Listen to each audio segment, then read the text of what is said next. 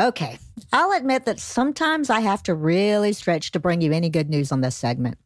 Like just last week, I said, hey, good news, guys, and then proceeded to tell you about a judge in Kentucky that temporarily blocked a law that would forbid abortions from ejaculation on, even in cases of rape and incest. And before you could utter the phrase, well, at least it's blocked, I had to admit that wasn't going to last long. The point is that when I say we've got good news, you have every right to be suspicious. And when I say that it's out of Kansas, you'd be crazy not to. But I legitimately do. And yes, at the core of this good news story is an effort to ban abortion in the state. But it's about how that effort failed in a manner so spectacular that Republican strategists could build Trump's wall entirely from the bricks that they just shit out. The referendum in question would have stripped away abortion protections that were written into the Kansas state constitution. And not only did Kansas voters say no, but they overwhelmingly said no.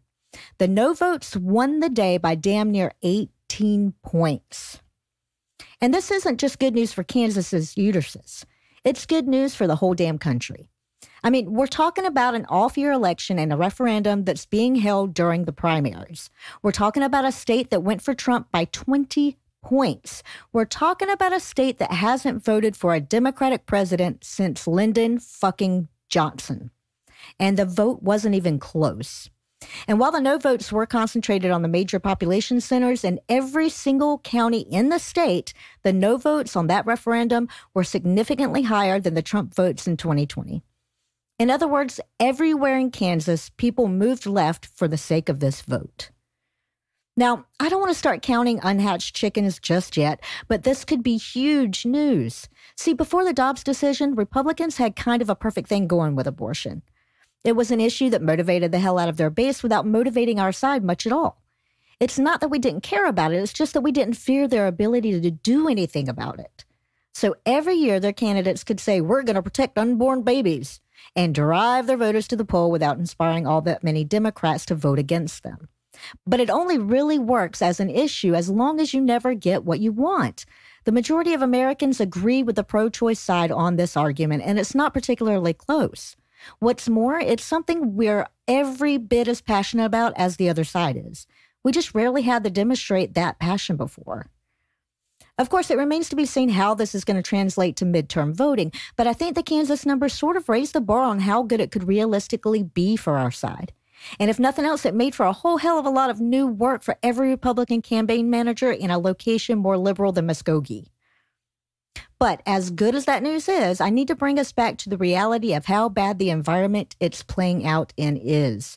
And for that, we need to go no further than my home state, Georgia. In one of history's stupidest retroactive attempts at logical consistency, the Georgia Department of Revenue released new tax rules that will allow people to write embryos off as dependents on their state taxes. Specifically, as of July 20th, they would recognize, quote, any unborn child with a detectable human heartbeat, end quote, as eligible for dependent exemption. Now, this is some silly shit, granted, and it seems like it would be super easy to abuse.